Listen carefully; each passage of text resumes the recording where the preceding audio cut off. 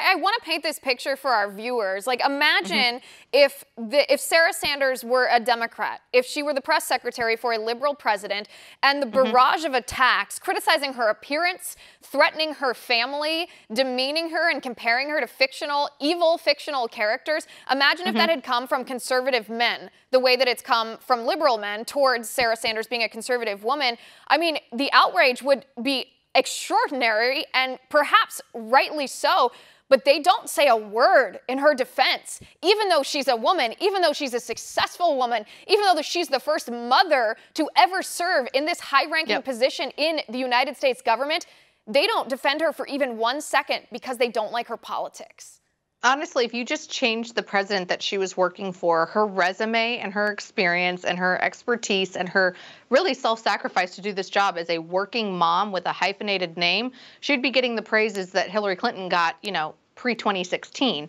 But of course not, because she's a part of a Republican political dynasty and what her father has done for conservatism, the Republican Party in the United States. And, you know, now she's a part of the Trump administration. And so for the left and the mainstream media, that will forever tarnish her name. And you also pointed out, like, the direct threats from people in Hollywood, from people in Congress, from members of the media who call her dangerous and call for people to boycott her, who have called for her to be fired, who have called her a blatant liar on behalf of the president numerous times. I mean, the threats that have come from the Americans against Sarah Sanders are greater than those threats that, you know, Ilhan Omar claimed that President Trump, you know, pushed towards her that led to Democrats saying that he needed to shut his mouth. They've never told people on the left that they need to shut their mouth to protect Sarah Sanders. Right. And I'd just like to remind people, I mean, Sarah Sanders mentioned it in that clip that we showed during the monologue, but there were threats, there were calls to kidnap her children, and you're absolutely right. No member of Congress on the other side. Has Ilhan Omar ever been approached in a restaurant and then had to leave with her family because people were jeering and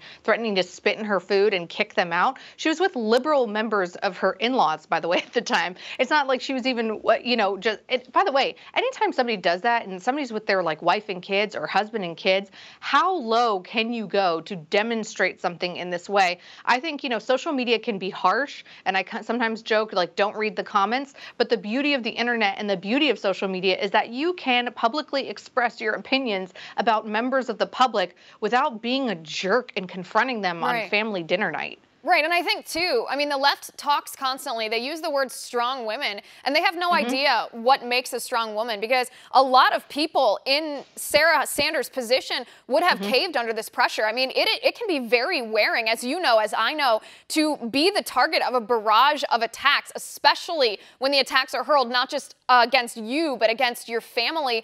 And Sarah Sanders responded to this with calmness, with serenity, with strength, with grace, with poise, and she never stopped having that dialogue with the left, even when I would argue they did not deserve to be acknowledged.